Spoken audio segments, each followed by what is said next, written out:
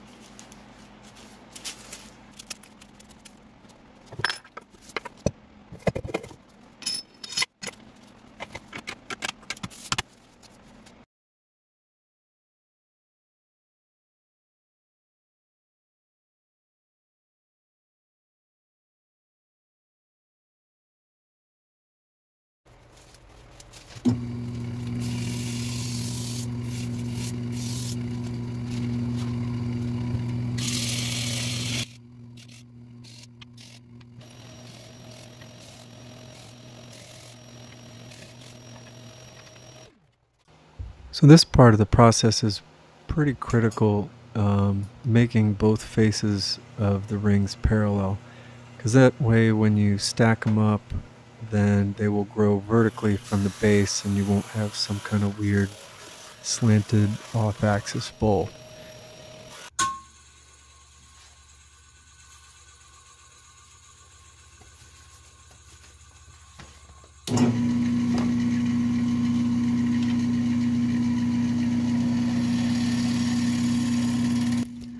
There are many, many ways for a segmented turning to go bad, and this is another one of them, making sure that base is flat and perpendicular to the axis of the lathe so that when that first ring gets glued on there, all subsequent rings, which are also nice, flat, and parallel, they'll grow perpendicular to the base and everything will line up really nicely.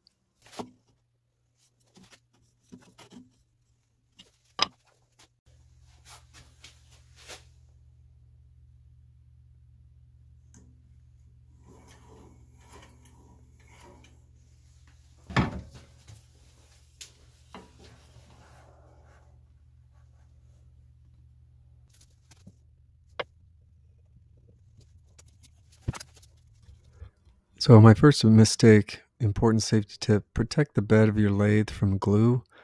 I fixed it on the second one, but I had a little panic there as I got a little glue on the bed.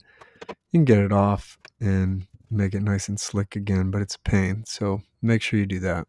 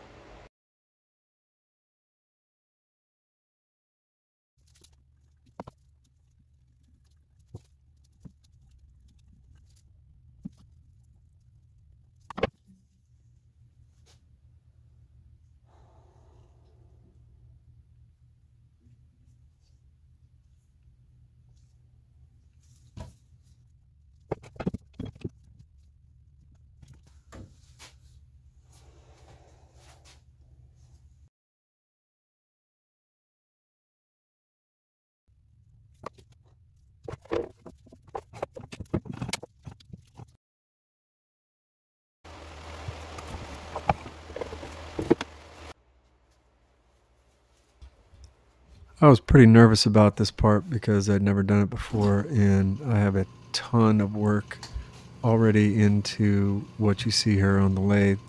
And the last thing I wanted to do was have it explode on me. So I was pretty tentative to start out, but once I got going, it was really nice to turn.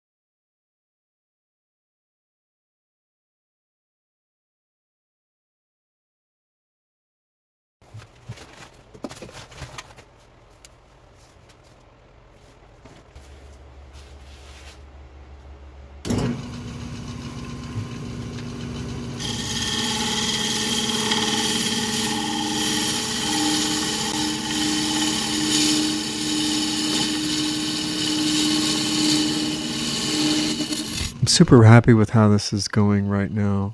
The cuts off of the tools are super clean because of the side grain that I'm cutting, and the grain is really coming through, and the combination of colors is really starting to pop.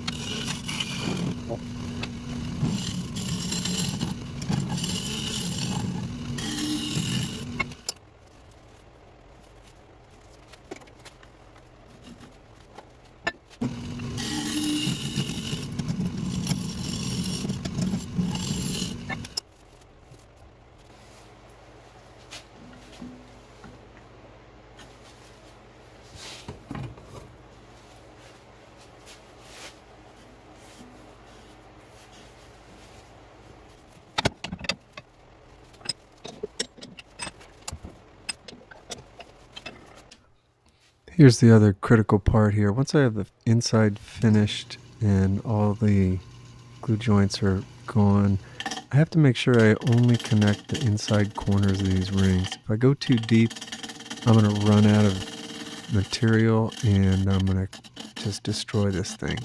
So I'm going to be real slow.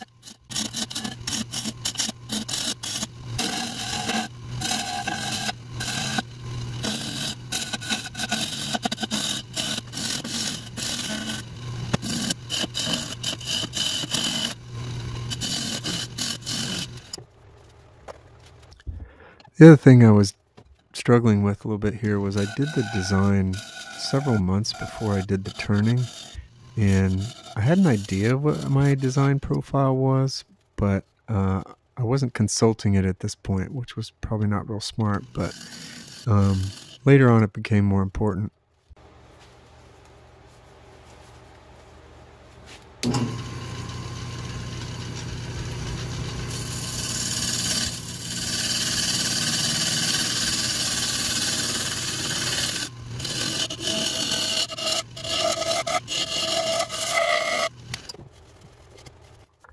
You can hear that high pitch as I'm turning towards the rim. That's because this wood is bone dry and it's starting to get thin, so it's resonating as I'm making the cuts. So I have to be careful once again.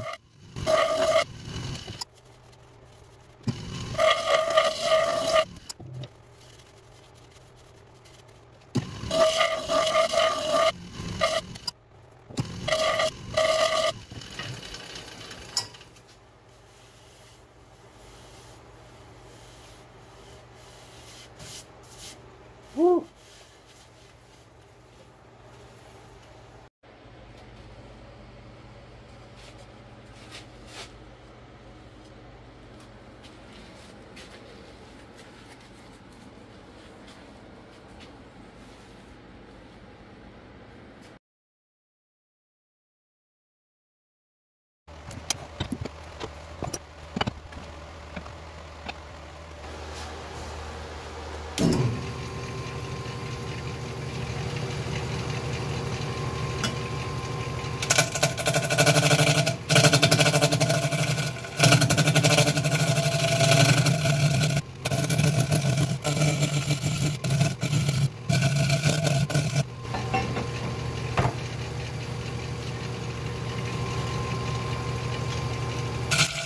Here's where it really would have helped to pull out my original design file.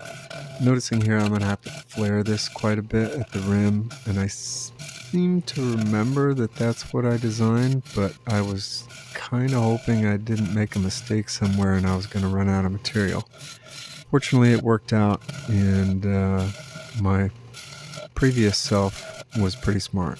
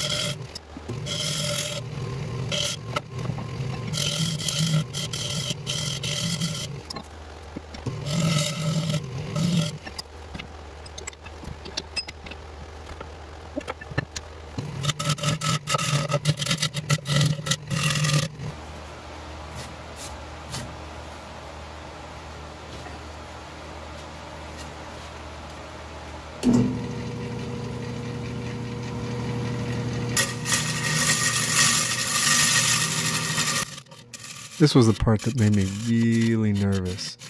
I checked the thickness where the thinnest part of each ring was, and it was fine, but as you can hear that high-pitched sound, the whole thing was pretty thin, and it was just kind of singing as I turned it, and I was hoping I wouldn't mess it up.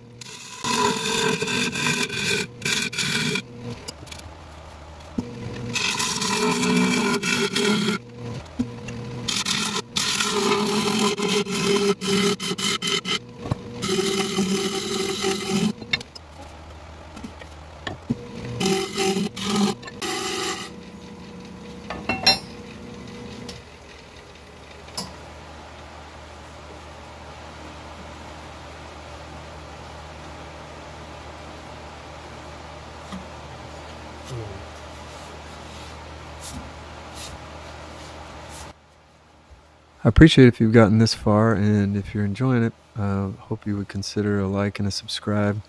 That really helps me out. I appreciate it.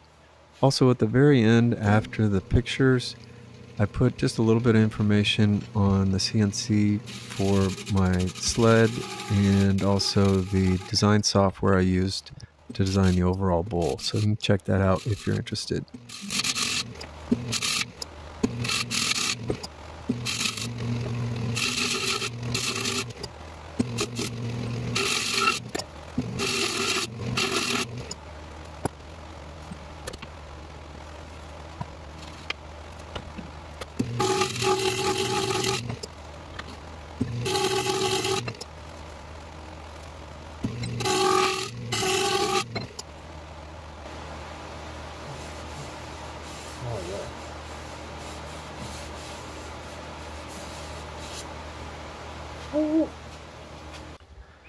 This was the final, possibly fatal error that I made from way at the beginning. I made the base 2 thicknesses of maple, and the screws didn't go that far in, and I thought they stopped in the first layer, but they went a little bit deeper than I wanted to, so I was hoping to keep a little more thickness of the bottom layer, but I ended up almost turning all of it away, but it turned out pretty nice.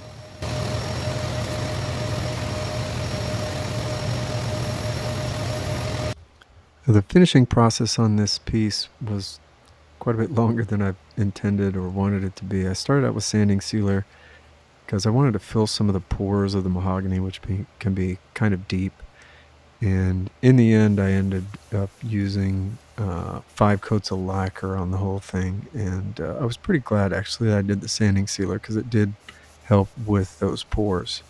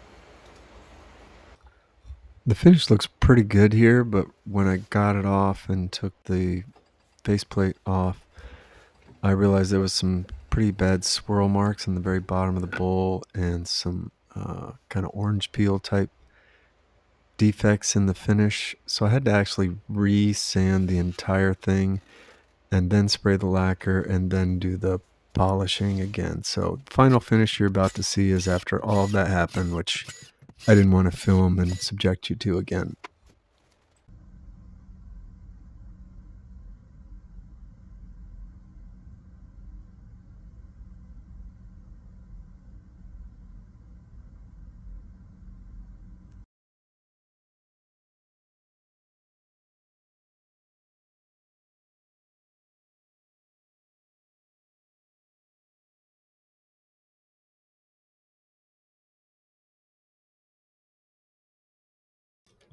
Here's a little bonus content for those that are interested. Here you see a screenshot of the design of the bowl that I did in Woodturner's Pro.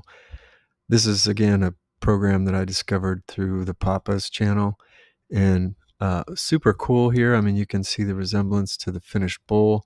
Even the wood species are pretty darn accurate, so it's really, really nice to do the design stuff. And again, I would refer you to the Papa's videos on how to use this. He has a really good one on that. These next two things you see here are the CNC file that I used to cut out my wedgie sled parts and the setup wedges for each of the number of segments per ring. Those are super critical to get accurate, otherwise you won't get a nice circle and you get glue joint gaps and all that. So I want to do those on the CNC so I didn't screw it up. And then the last picture is the glue up jig with the peg holes and the rings, and there's actually markers you can see on there for the different diameters, and that's the file that I used to make that glue up jig. If you're interested in any of these things, please comment down below, and I'll think about putting them on my website to download. Thank you for watching.